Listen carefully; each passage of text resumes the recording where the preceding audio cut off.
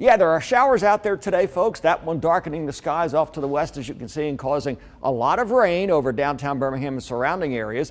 And that's the way it's going to be. They're classic pulse-type thunderstorms that don't have a very long shelf life. They last about 20 to 30 minutes, can make it rain very hard for a brief period of time. Heat advisory remains in effect, all counties except for one, Clay County.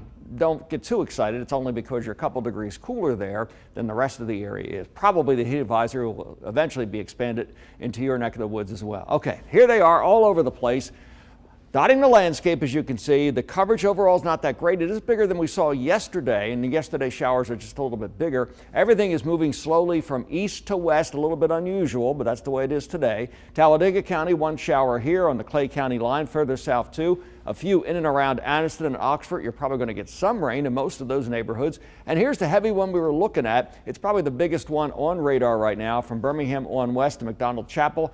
That particular storm drifting to the west at the current time, making it very wet right over downtown and surrounding areas too. 18th Street North, currently it's raining like crazy. Bankhead Highway West too, same thing. 91 now in the Magic City, 92 Tuscaloosa, 93 at Coleman, 94 in Gadsden. The reality is with higher dew points today, higher humidities, the heat index is 98 in Birmingham, 104 in Gadsden, 103 Coleman, 106 in Tuscaloosa. So it's coming up, folks. Going to stay pretty high for the rest of the week too.